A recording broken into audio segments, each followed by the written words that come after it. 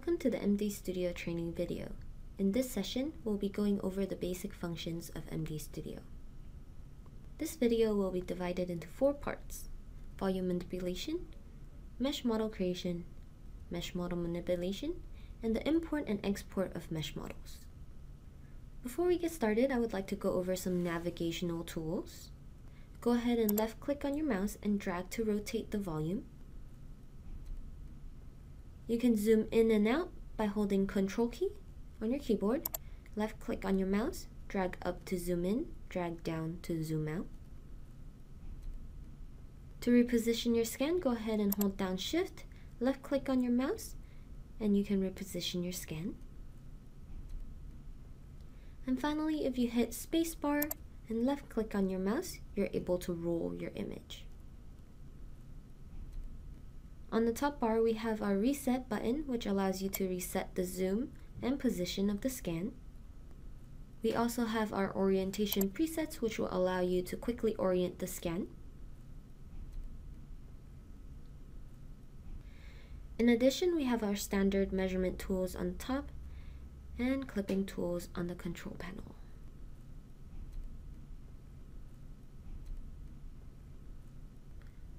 Volume manipulation. When MD Studio is first launched, an ISO surface volume will appear in the rendering window. This volume is generated from the patient's DICOM data and is based on the ISO value located in the control panel. However, for volume manipulation, we can go ahead and change it to a more familiar view, such as bone view or teeth view. Before creating our model, we would like to isolate our area of interest and sculpt out any regions that we don't want. To do that, we have our sculpting tools, our freehand sculpting, and our polygon sculpting tools. For freehand sculpting, go ahead and draw along the desired region and select the area that you would like to crop out. In this case, I would like to isolate our maxilla, so I'm going to draw around the maxilla and select the area outside of it. Similarly, you can do the same with the polygon sculpting tool. Select the polygon sculpting tool, and then left click to place points along the region. Then select the side that you would like to remove. Here I'm just removing the spine, and you can continue sculpting until you get the desired area that you want.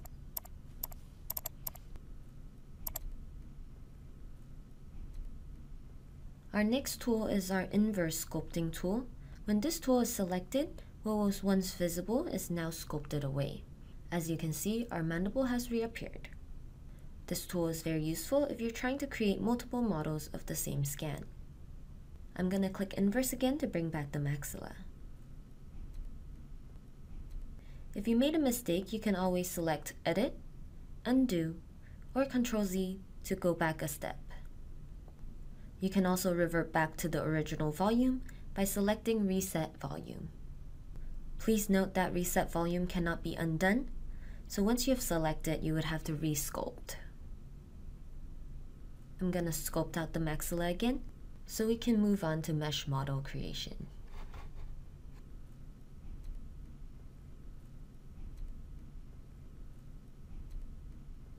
Mesh model creation. After you have modified your volume, the next step is to create a surface mesh model based on the CBCT scan. Use the ISO surface rendering as a preview for the model that you're going to create. Adjust the ISO value to obtain the density threshold level that you desire. As you can see, a lower ISO value displays anatomy of lower density, such as soft tissue, and a higher ISO value would display that of higher density levels, such as cortical bone.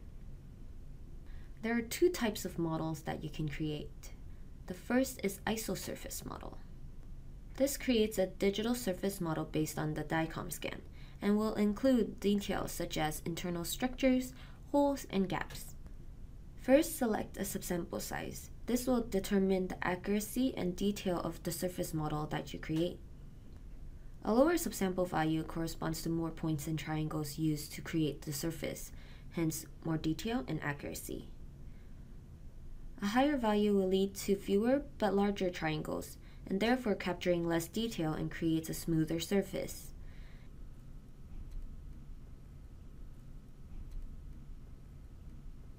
When you're ready to create the model, select Create, type in the name, pick a color, and click OK. The other option is a wrapping surface model. This creates a uniform surface model that mends the holes and gaps. However, please be aware that this model type is more sensitive to the noise surrounding the rendered volume surface. To create this model, you can choose from rough, normal, or fine settings, depending on the detail that you'd like to obtain. Here is a picture of the models side by side.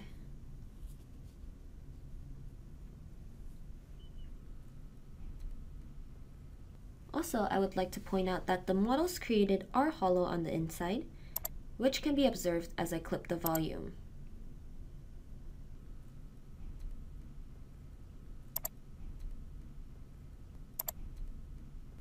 If you would like to recreate any models, click on Create one more time and check Replace to replace the current model. You can also select the model and click Delete key to delete the model.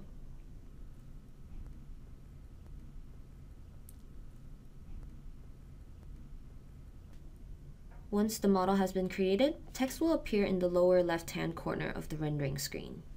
The threshold value shows the ISO value that was used to create the model. Scaled, transformed, and smoothed indicates any mesh manipulation done to the model. Number of points and triangles shows what makes up the mesh model. This is determined by the sculpted volume and the subsample settings that you choose. To view the triangles or points, click on Model Property and change the rendering mode to wireframe or points.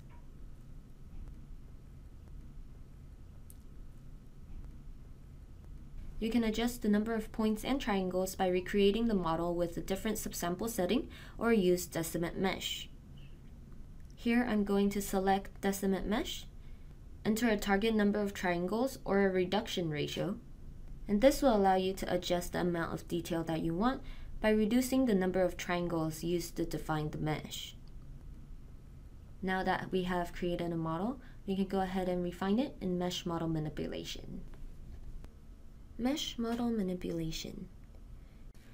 In addition to creating surface models, MD Studio provides basic surface mesh operating tools to edit imported or created models.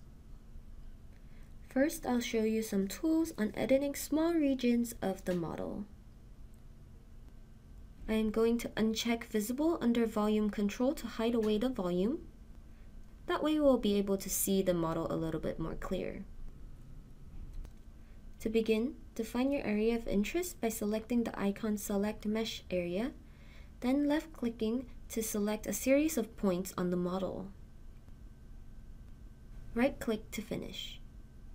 Points can then be moved to fine-adjust the selected area. 5 operations can then be performed with the selected area. The first is Mesh Area Filling, which allows you to patch up any holes or gaps for smoother models.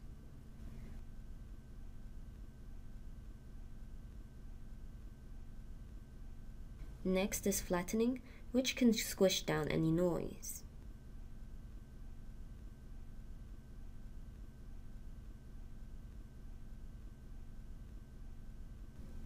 Next, we have our Pulling tool, which allows you to push and pull using the widget.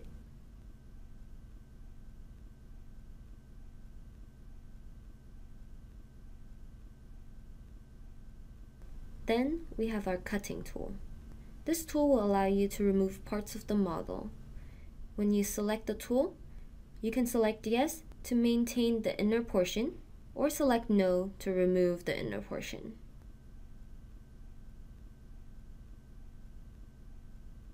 Finally, there's the Smoothing tool, located in the control panel. Power indicates the number of iterations or times the smoothness operation is performed. If I choose a higher number, there will be a more noticeable smoothing. Relax refers to the distribution of triangles on the mesh. A larger relax setting creates a smoother surface, but will consist of less details. After you have selected an area in the settings, click on Smooth Selected Region.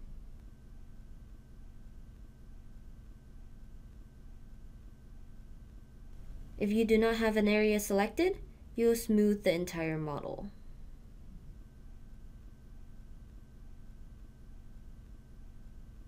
There's also the Stroke Smooth tool to draw along the model and perform quick smoothing operations.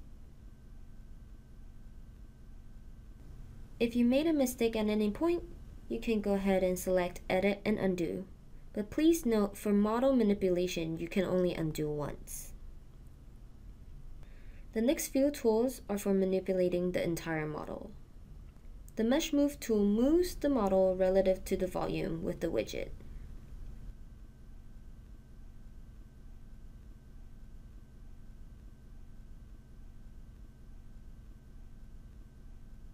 Mesh scaling allows you to grow or shrink the model, which you can apply to one direction or the entire model.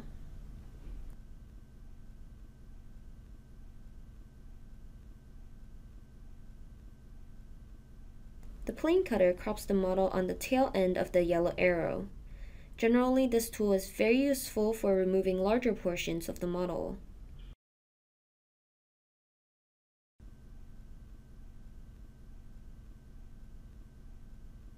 Last but not least, we have Mirror. This tool allows you to mirror the model over the mid-sagittal plane of the patient.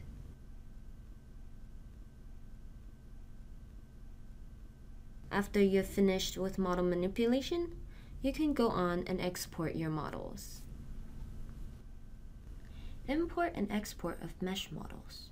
The MD Studio module provides the capability to import your own models. The models can be of an OBJ, STL, or PLY format. To do so, select Import Model, choose a model, and click Open. Select the unit of the model and click OK. The model will then appear on the rendering window.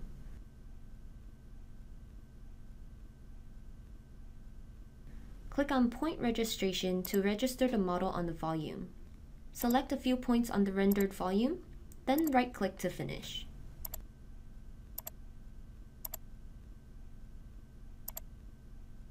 Fine adjust the model's position with the Mesh Move tool if necessary.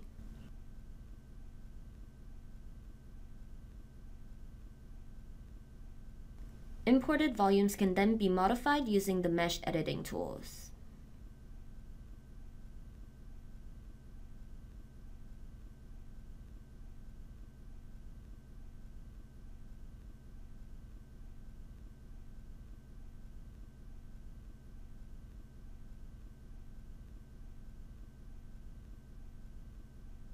Generally, after you have finished with the workup on a case, you would select Save and save the file as an Invivo file.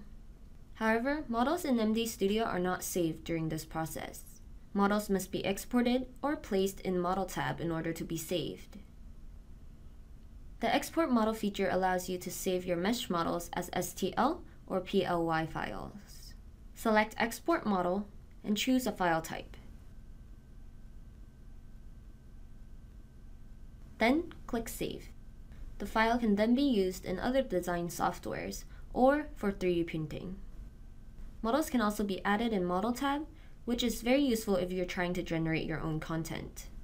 Click on Add to Model tab, select Scene Root, then Add as child of selected object. Then you have the option to choose between generic, bone, tooth, or segment for model type. Generic models will be added to Model View as a standalone model and will not interact with the soft tissue. Bone and teeth models will affect the soft tissue during prediction. I'll click Generic and click OK. When I go to Model tab, I can see my model and I'll be able to manipulate it to create simulations.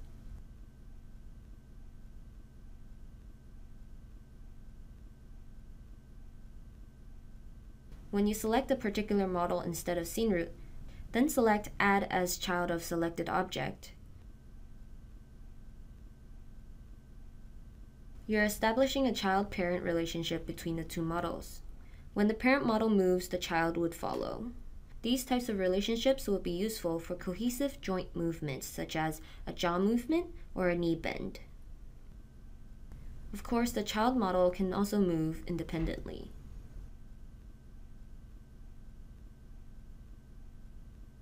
To remove a particular model from Model View, select the model and click Delete Selected Object. This concludes our MD Studio training video. Thank you for listening. If you have any unanswered questions, or if you would like additional information, consult the Invivo reference manual.